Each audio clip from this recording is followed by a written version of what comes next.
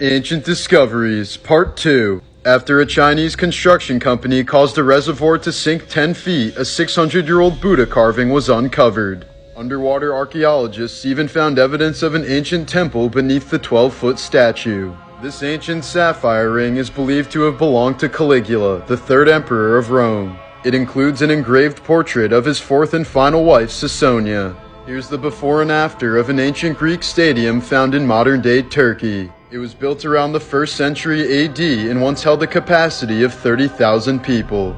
The Orkney hood was found in a Scottish peat bog in 1867. Despite its immaculate condition, the garment is around 1,500 years old.